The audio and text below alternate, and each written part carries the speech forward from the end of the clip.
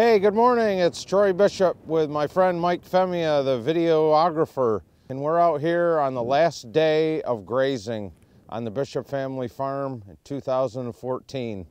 And welcome. Happy New Year.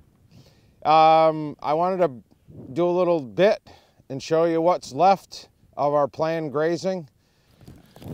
There's still quite a bit of grass that's been resting here since August 1st. This is basically a 140-day-old forage that they're eating. It's a little bit better than hay. The quality is probably around 12%, 13%. And you can kind of tell that by coming over here and looking at the cow pie. A perfect cow pie is one that looks like a pumpkin pie with a divot in the middle. And then a road apple is one that piles up real hard. Well, this is kind of in the middle. It's still kind of fluid. So it's not bad. These are basically bred heifers that are gonna calve in March and April. So this is feed that they can eat and do okay on. It'd be great if there was a little bit more protein, but there isn't.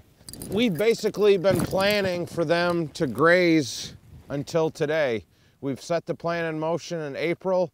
We kept adjusting and finding out how much forage. We kept monitoring. And if you've been following me on my website, thegrasswhisperer.com, I've been chronicling every week from October 17th till today on my grazing chart. Go take a look at it. You'll find that here we are. The goal was January 1st, and we met the goal. So next year's goal, January 5th, January 10th.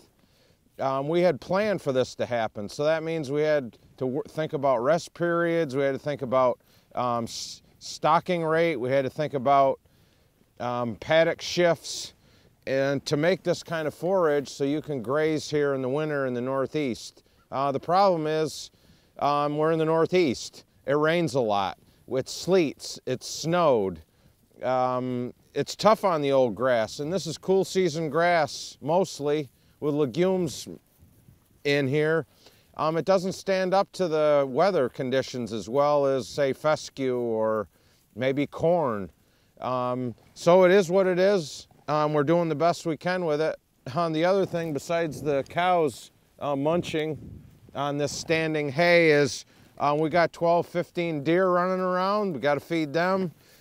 We've also got mice in here making tunnels and chewing up the sod. You see how they've made this little tunnel down in here? Then we actually have earthworms working hard actually. Then they're also using all this grass. So there's a lot going on here actually, even though it's on the eve of New Year's Eve.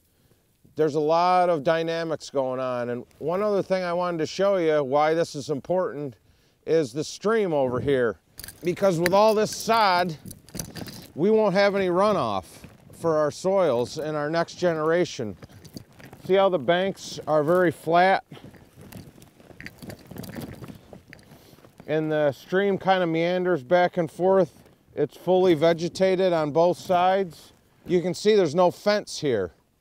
That's because I want them to graze it and then get out of here. So it's a planned activity, one that I think adds a benefit to our community and our neighbors downstream, and it's very planned out.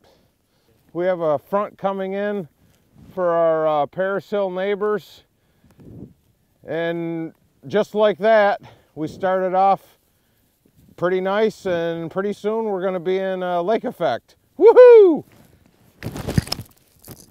Happy New Year!